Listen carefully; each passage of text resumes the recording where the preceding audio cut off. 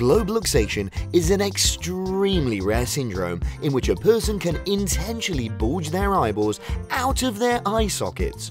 Most victims report feeling nothing, but in some rare cases, they experience extreme pain when their eyeballs bulge out as if their eyes are about to fall out. The cause of globe luxation is still unknown, but it's believed to be linked to weak eye muscles, trauma, or certain medical conditions. This syndrome actually brings to my mind a childhood story where it was said that if you resisted the urge to close your eyes during a sneeze, your eyes would pop out of their sockets.